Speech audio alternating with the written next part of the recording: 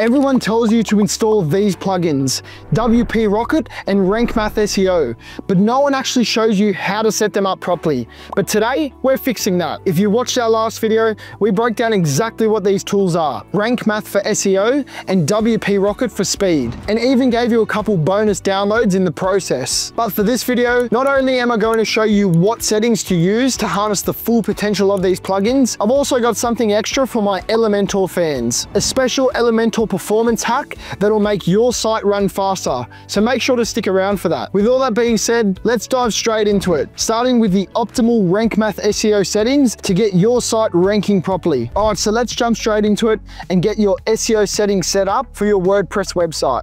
There are really two main SEO plugins when it comes to WordPress, either Rankmath SEO or Yoast SEO. Yoast SEO is definitely one of the oldest and one of the longest in the game, but Rankmath SEO is almost like your new and better version of an SEO plugin for your WordPress website. Now, Rankmath does have a pro version if you did want to upgrade, but honestly, I've got the free version and it comes with a ton of features that are very useful, especially when you're just starting out.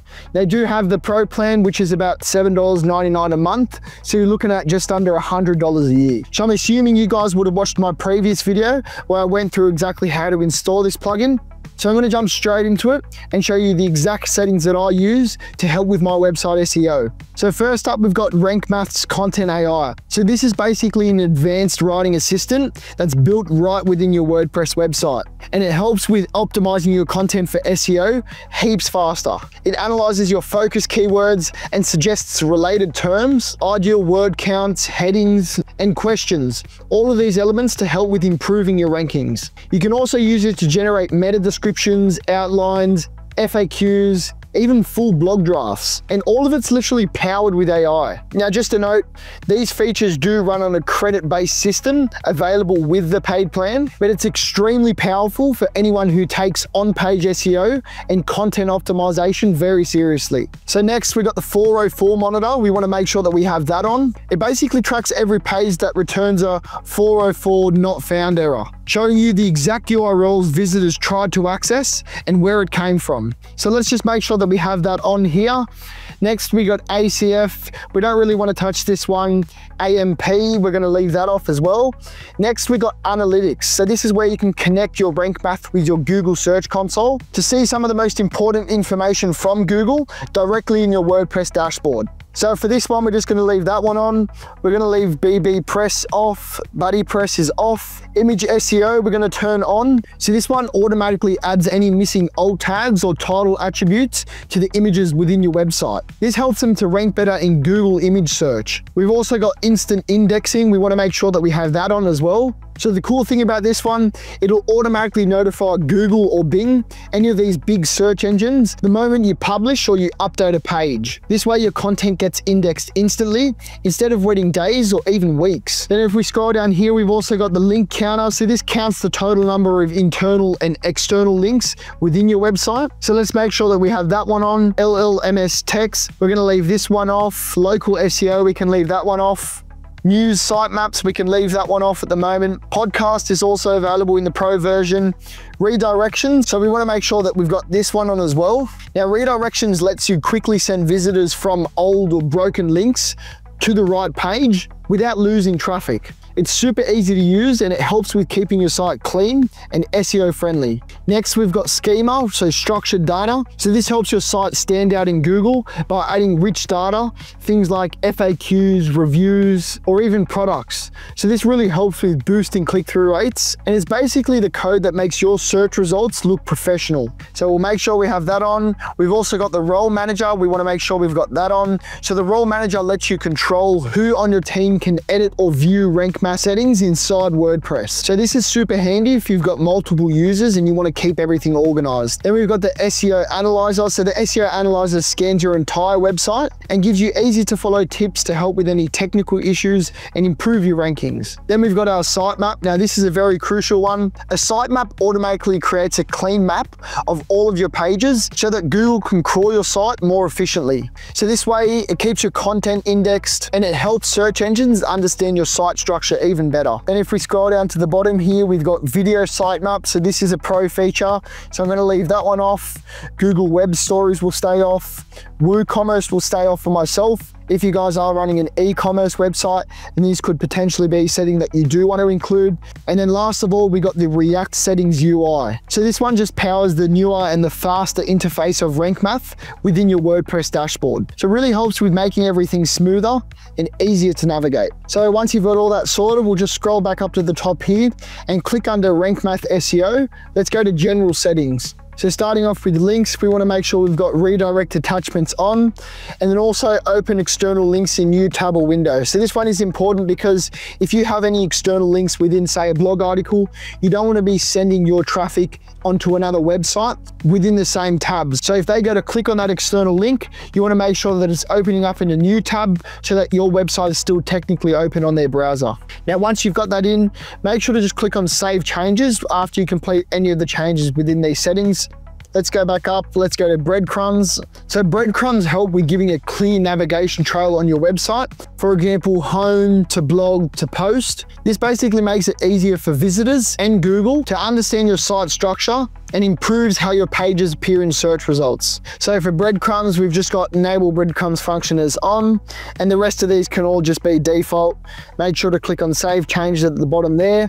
With images, so making sure that we add any missing alt attributes. So in terms of images, an alt tag is basically a little tag that's linked to your image to help with ranking on SEO. And it ultimately helps with overall page ranking as well. So look, once we've got that turned on, these ones can stay as default. We'll just click on Save Changes. We'll go to Webmaster Tools. So with Webmaster Tools, we can just leave it as it is because we've already got Google Search Console linked to there as well. Edit Robots TXT, we won't have to do anything with that one. Others we'll leave as it is. Blocks, we'll leave that one as it is. That's default. We'll stick to all default there. If any of these do look different to your settings, then make sure to go and include these, but they should all be default, these ones. And then last of all, analytics, so you can go and connect or reconnect your Google Search Console as well here and have a good understanding of your analytics. But that should all be default through here, guys. Once you're happy with any changes that are made, just make sure to always save your changes as well. All right, SEO sorted. Your site's discoverable and optimized. Now it's time to tackle what most beginners ignore: speed. We're jumping into WPRocket, the plugin that does all of the heavy lifting behind the scenes to keep your site running smoothly. All right, let's jump straight into it and show you guys the exact WPRocket settings that I use to make sure that your website is running at optimal speeds. With WPRocket, compared to literally any other tool to help with speed on your website, it performs almost 80% better. So it's definitely a clear outlier. So let me show you exactly which settings we need to have set up to make sure that we get the most out of this plugin. If you haven't installed this plugin, then make sure to go check out one of my more recent videos where I broke down exactly how to go and download and install this plugin within WordPress. But to start off, we're just going to go up to the top here where it says WPRocket and click on our settings tab there. So let's jump straight into it with file optimization. I'm not going to go through and break down all of these and exactly what they mean. So just make sure that you follow along and include these settings in your WPRocket settings. Starting off with minify CSS files. Let's make sure we've got that on. Minify JavaScript files, make sure we've got that on. Once you've made those changes, just click on Save Changes there. Next, we'll go to media. So with media, just make sure you've got all of these ones on as well. Add missing image dimensions, self-host Google fonts. We've got these 4 up here as well. Click on Save Changes. With preload, make sure we've got activate preloading, enable link preloading, save those changes. So with advanced rules, we're going to go with specified time after which the global cache is cleared. We're going to go with 6 days. Usually this is about 10 hours, but if you guys are creating content very regularly, then you can shorten this. But for me, where I create maybe 2 to 3 blog posts a week, I'm happy to keep it to every 6 days. So with database, we want to make sure we've got these 3 on, all transients is on. And then just down here with your automated cleanup, if you want to schedule that automated cleanup, let's go with weekly and just click on Save Changes and Optimize. Then with CDN. Now, if you guys are using something like Hostinger, this will already have a CDN built into this, so I'm not actually going to break this one down.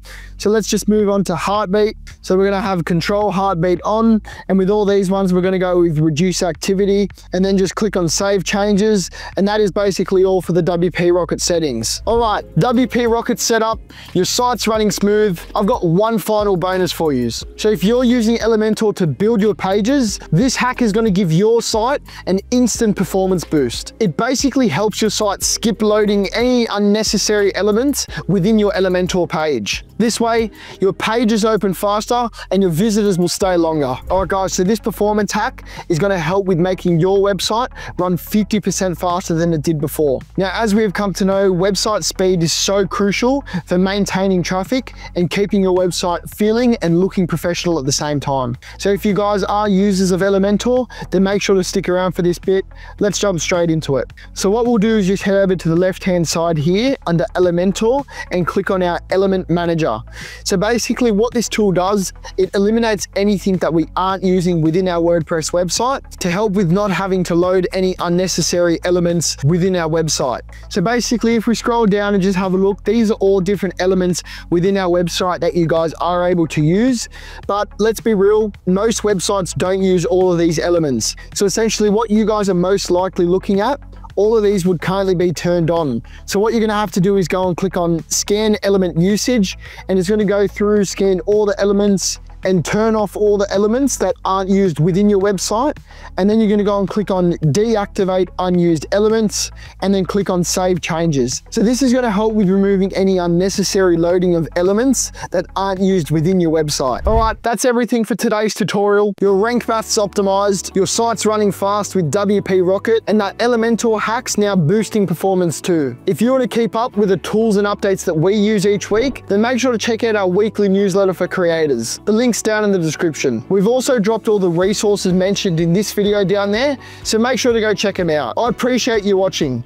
Hit subscribe and I'll see you in the next video.